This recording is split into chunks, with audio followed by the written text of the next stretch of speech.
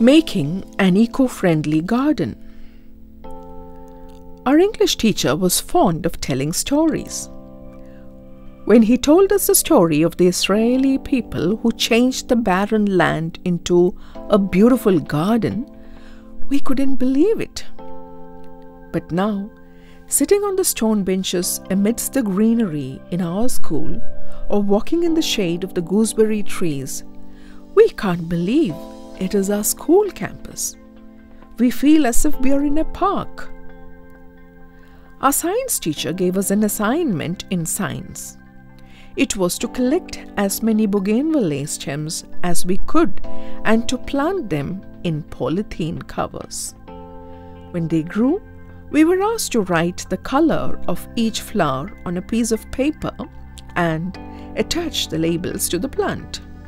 We never thought that it would grow, since we kept it on the top of the terrace without proper care. After a month, our teacher opened the terrace doors. We eagerly went to see our plants. To our wonder and surprise, all the bougainvillea cuttings had begun to produce young shoots. We knew that we hadn't watered the plants. Then who had been watering the plants all these days? We asked. The school attendant said, "I had seen your teacher and your principal watering the plants all these days. We planted all the bougainvillea in our designed plot and they began to grow fast. It was really a wonderful sight when all the plants bloomed at the same time. Later, we constructed an arch frame with iron pipes and the plants climbed on the iron structure.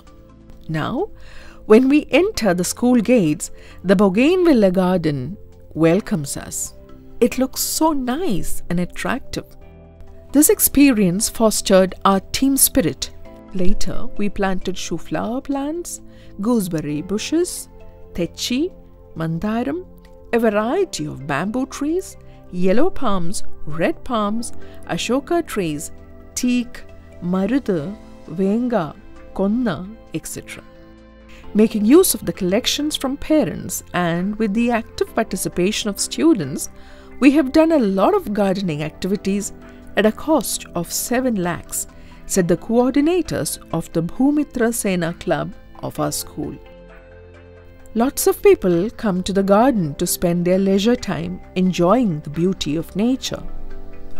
More than a dozen sparrows have made their nests on the branches of the trees that we planted, and they find peace and tranquility in the lap of nature, said the student leader of the Eco Club.